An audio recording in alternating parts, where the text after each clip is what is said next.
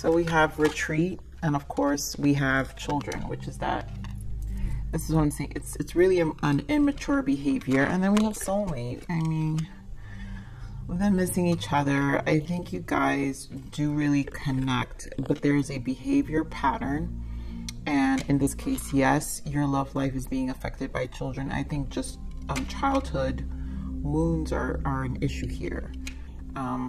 The inner child, when it's soulmate, sometimes when we have connections, inner child gets triggered, and this is where the behavior patterns that I'm trying to explain comes into play, where it's the way to react.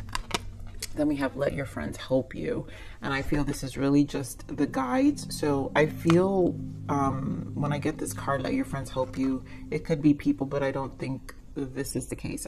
To me, and normally for me, this energy, when this comes up for me, it's because the spirit realm is kind of guiding, trying to intuitively guide you both back to each other, but the triggers that are happening is to also heal. It's to retreat and to really think about the behavior, you know, what's causing, because if there's depths and there's love, and I honestly feel like this is life partner, Aquarius, then the rest needs to be resolved. And here we have love yourself first. And I think this is a need to learn self-love. I really do feel this is a need to learn self-love. So let's see what else we got for this energy here.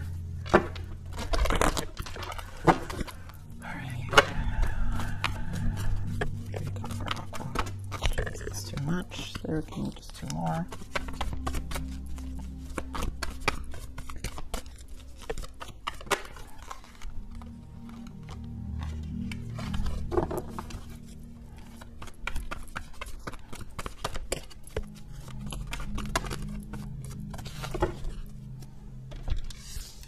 All right, so 8 of Wands. Spiritual, we have 9 of Wands and 8 of Wands. And I feel that 9 of Wands is the resistance, spiritual strength. This is the finding, but there's resistance to progress. 8 of Wands, to move forward. But at the same time, 8 of Wands is an energy shift. And in this deck, it's called accelerated motion. So this is energy that's taking place to put the two of you in discomfort so you can decide what you want. Here goes the ego, and I do think a lot has to do with the inner child and taming that beast within. And I think this is where the insecurities come in, because what I'm feeling with this Leo, some of you can be dealing with a Leo, but this is finding your power back, right? And this deck is power and strength, but this is about the insecurities of the person, where I really do feel the inner child is being triggered. And then we have the 5 of Pentacles, right? Abandonment issues. I think financial material changes in this case, but because it's showing up in their 3D, so you know how internally the trigger of the internal inner child, that's what when your inner child is triggered as an adult, that's an internal thing, right? And so when it starts to reflect in your 5D area, in your 5D life, which is this 5 of Pentacles, is what I'm saying. There's the reaction is how it shows up, how you react, and it affects your connections, it affects your relationships, and that's what's being shown here. We do have the 9 of Cups, fulfillment of wishes, and then emotional withdrawal. So there's a need to temper for sure, and a need to really find that self-love, because this is a 9 hermit energy. So you have 2 9s here, and 9 indicates major arcana hermit for me, where there's a need on a day-to-day. Because minor arcanas have to do with our day-to-day, our weeks, how we do. And major arcanas are life-altering. And in this case, there's a need to really find a way on your day-to-day how to interact and really understand your emotions and your soul, because the 9 of Cups are the emotions and the 9 of Wands are the soul. So there's a need for an understanding of both. So let's see what this 9 of Wands, let's get more information on the 9 of Wands for your person, Aqua.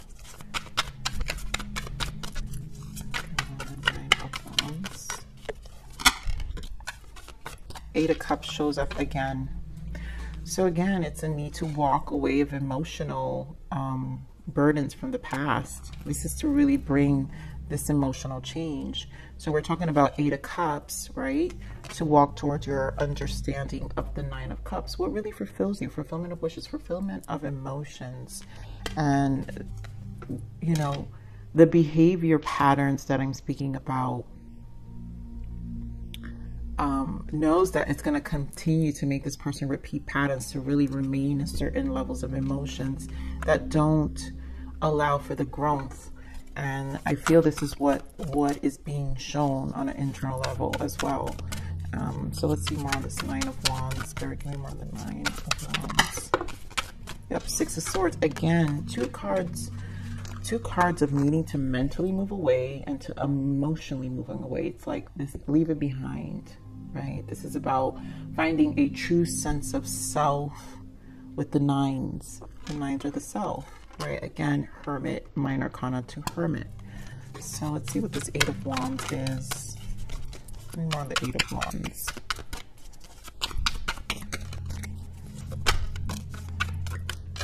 Yep. And this is finding the emotions. Page of Cups, Three of Swords in the bottom with the Five of Swords. Yep. And it's dropping there's like resistance I'm feeling. The fears also. Three of Swords indicates fears, but again, these are the emotional wounds. And so with the Five of Swords, I feel this person tries to emotionally control the inner child. And again, this is how they lash out. So the Five of Swords, I'm really feeling a slight vindictive energy when the inner child resurfaces. When the wounded inner child resurfaces, this person has a surge of energy where Page of Cups, they emotionally spaz. And sometimes it's not the healthiest. And I feel this change, this shift that's here is to show them Eight of Cups, Eight of Wands, how to make movement away from these emotional triggers that really affects their self-esteem, because this is obviously insecurities and self-esteem that I'm picking up with the Strength card. So Spirit, give me more on the Strength. Give me more on the Strength. Temperance wanted to come out, which makes sense. So Three of Pentacles and Four of Wands. And this is, again, I do feel I'm picking up the way they view family dynamics, because we've got Four of Wands.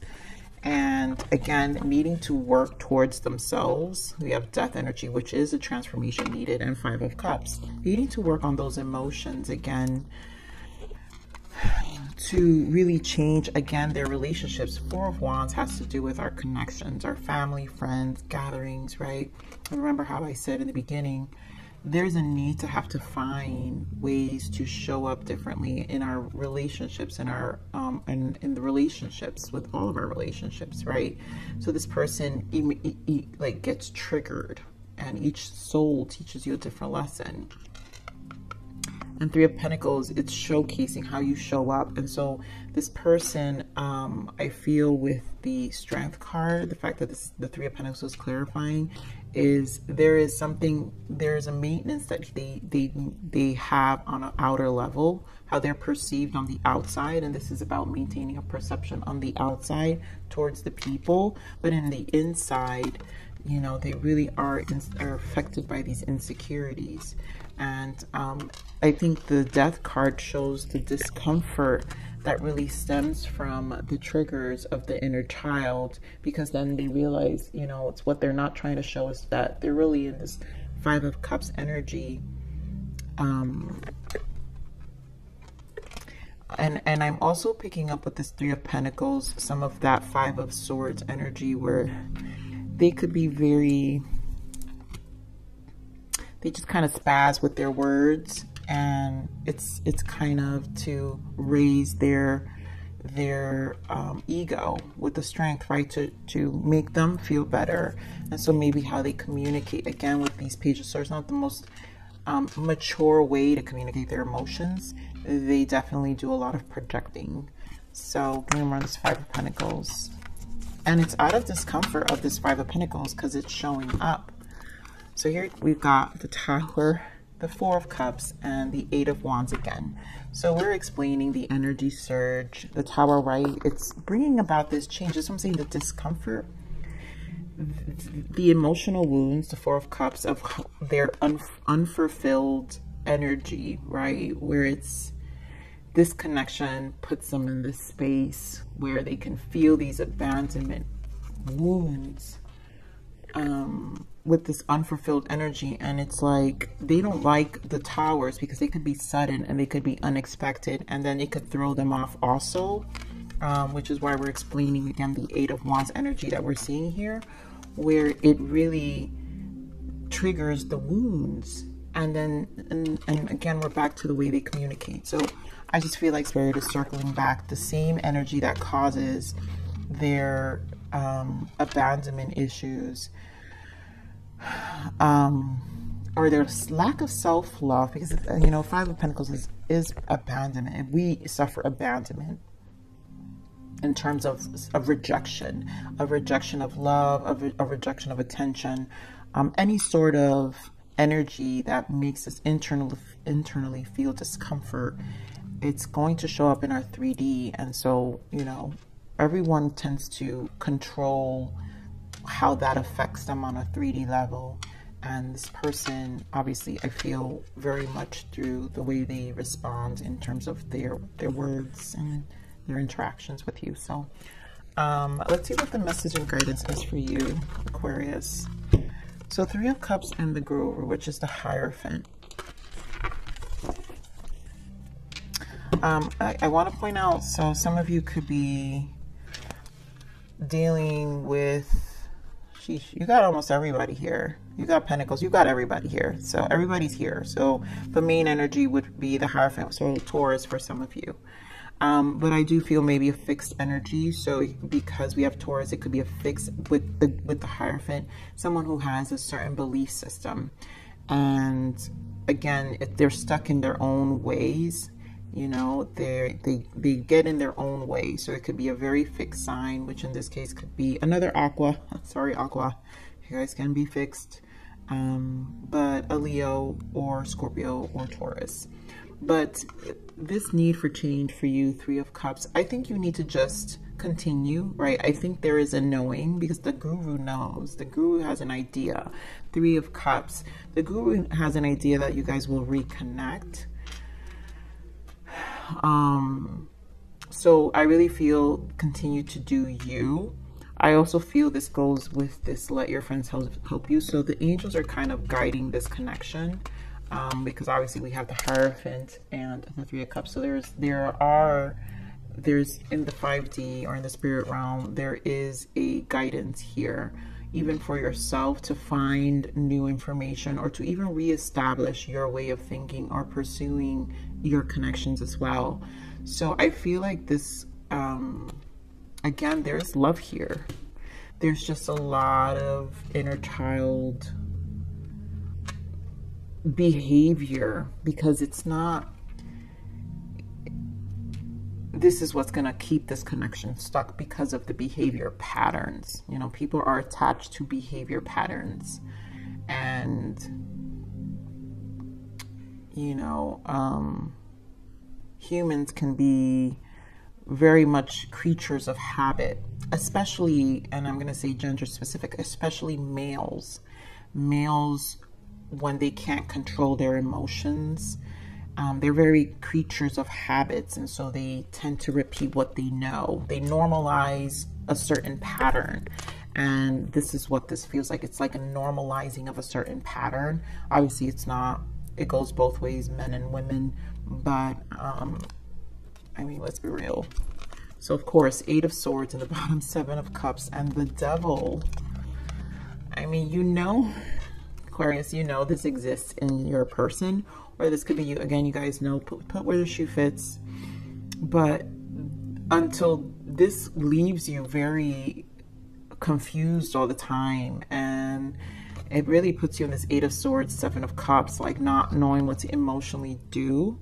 So this is why I feel with the Hierophant, this is about understanding what is it, the Devil energy, what the, And also, if this is for some of you, I'm getting if this is a trauma bond. So please identify whether this soulmate came into your life to really teach you what trauma bonds are.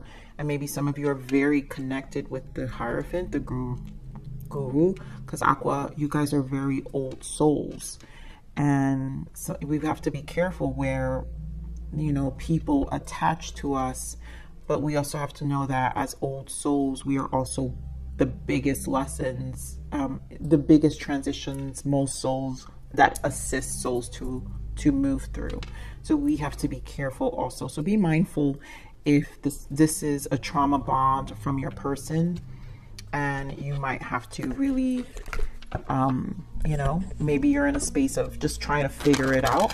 And I feel that's where the guide is coming in, the spirit realm team, the spirit team, your guidance, or just your intuitive knowing, right? Because we have to know that our higher soul is always assisting us, is helping you kind of filter and filter the issues and find your way through this and navigate through this connection. So let's see what the message and guidance is. What's the blockage? I'm sorry, what is the blockage? I knew it. I freaking knew it, you guys. Spiritual protection. Your guides are protecting you. You're gonna know what to do. You're gonna know what to do. Do I want to pull? I'm gonna just pull maybe. Let's see what comes out for the untold message, because I really feel like you guys know what to do. So what is untold message? We have nervous. You make me lose my cool, and I just don't know how to act in your presence. That's exactly what the issue is here. They lose their cool and they don't know how to act, and they spaz, and it's just really this is a behavioral pattern, Aqua. So let's see what the message and guidance is for you. All right, Spirit, thank you. Illusions. I mean, this is going to be an issue for some of you.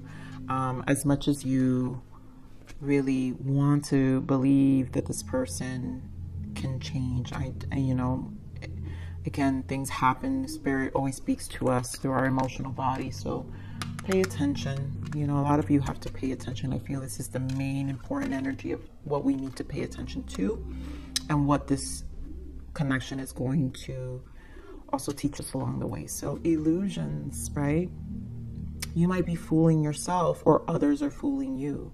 Don't let your mind or someone else put lies into your head. You know your own truth. Be careful of people who don't have any integrity. Take off the blindfold and see what is real. So this will happen. You know, you'll get the understanding you need, but definitely there's a need to question. So we also have unmask. Embrace yourself in your entirety. Speak your truth and allow your authenticity self to shine through, because you are worthy. And then we have support. Again, we have support. You do not have to face everything alone. Accept help or support from others. So here, number 22 may be important for some of you. We also have 23, but there's a lot of unmasking here also. So like I said, this is definitely unmasking also of your authenticity. Speak your truth and allow your authentic self to shine through, because you are worthy. Knowing your self-worth. Identifying trauma bonds. I really do feel that for some of you, it's like people like kind of attached to you, and so it kind of causes, I really feel this is decreasing some of your vibrations, which puts you guys a little back. And I think this is where the spirit protection comes in. So this is about always learning the lesson of illusions, and just be mindful of that as well, Aquarius. So I'm going to leave it there, Aquarius. I love you. Please like, share, subscribe.